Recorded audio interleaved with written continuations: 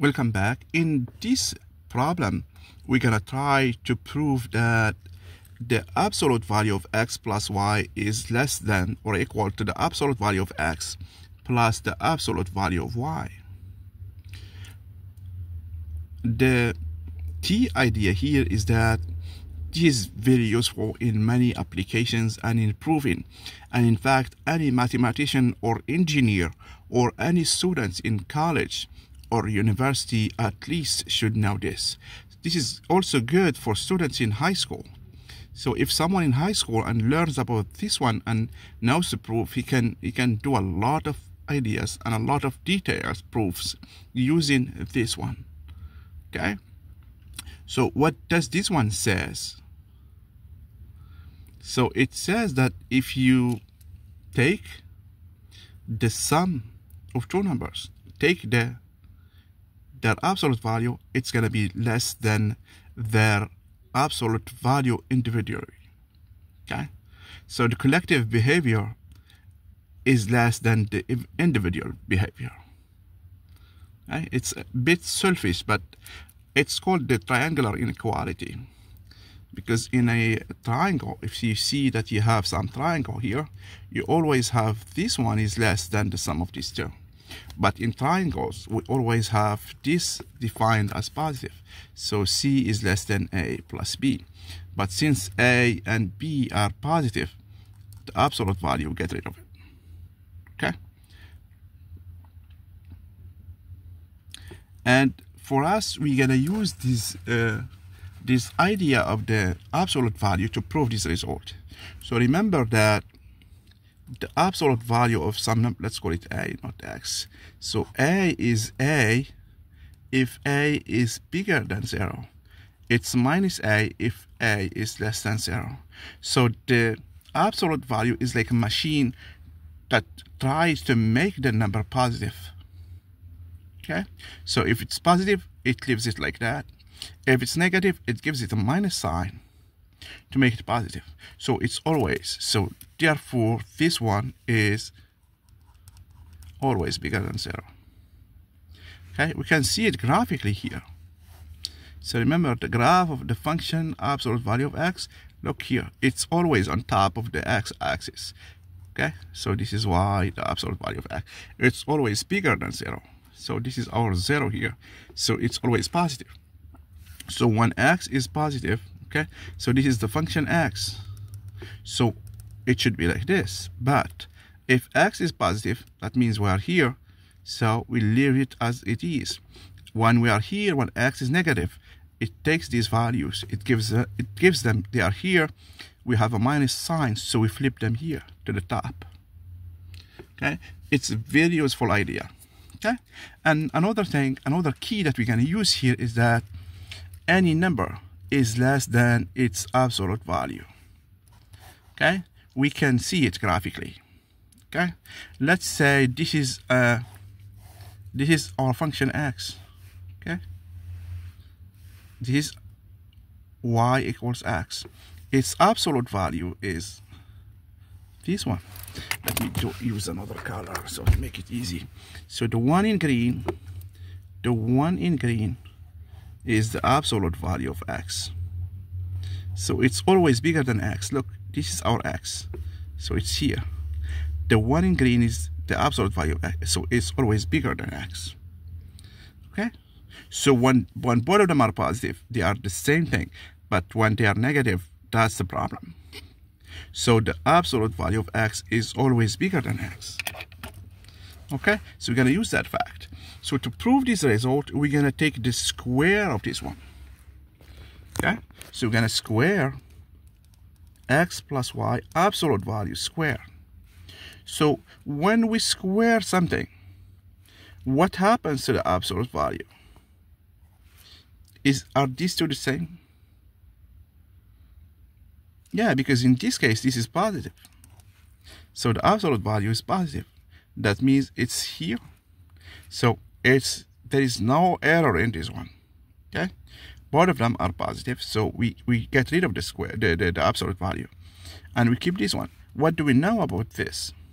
So this is x squared plus y squared plus 2xy. Okay, so that means x plus y absolute value squared is this quantity.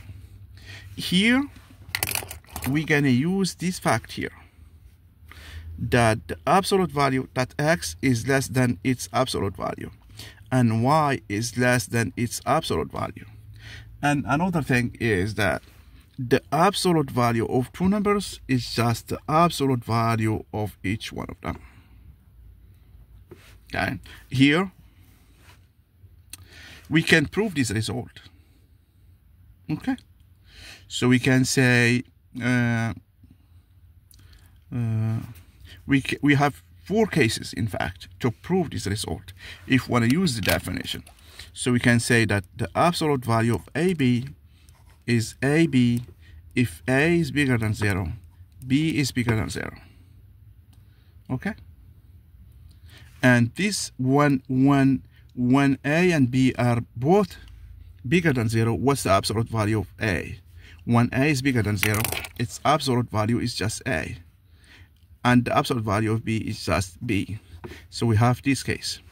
When A is, it's minus AB. When A is negative, B is positive. Okay? So what's the absolute value when A is negative? So this is absolute value of A when A is negative, and B its absolute value. And you keep working on these cases. You will have the other case when you flip. So here you flip these two cases. You have A is negative, B is negative. In that case, you have a minus. Anyway, you get the idea of proving this one by just doing the cases. Let's go back here. So here, use this fact. So x times y. Okay. So x times y is less than x times y. And according to this rule here, so x times y is just the absolute value of x. So I said I proved this one here. So the absolute value of x times y is xy is less than the absolute value of x times the absolute value of y. So from here we get x plus y squared is less than x squared plus y squared plus 2 the absolute value of x, the absolute value of y. And what's x squared? The absolute value of x squared is just x squared. It's always positive. Okay, so here we have the absolute value of x squared plus the absolute value of y squared plus 2x absolute value of y. And here, using our algebra, we get x plus y squared. Now we have the absolute value of x plus y squared is less than this. Now if we take the square root, these quantities are both positive. So we don't need the absolute value anymore when we do the square root.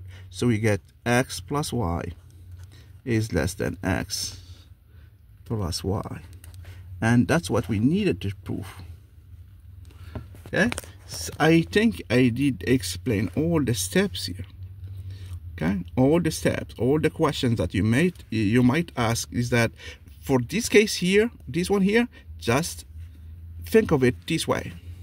Okay, think of it this way here. Do the 4 cases. Okay, if you get stuck, do the 4 cases here and you will get to this. For this one here, we passed from the equal sign to less than or equal by this from here. Okay, and this, I think this finishes our result. Okay, everything here, we explained this one. I started this one. I did some graphical explanation for this. And what else did I miss? I did explain this. I will know this one graphically. And here we know this one. We have y, we know this. I did explain it here. Okay, what's the other thing? Here we have an explanation for this.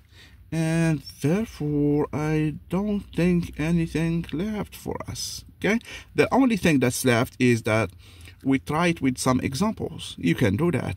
Okay, You can do anything. Take y is minus 2x, or x is 3 minus 3y, and you will see that it's, or x equals y, or anything. Try it and you will see that you will always get this one. This is called the triangular inequality.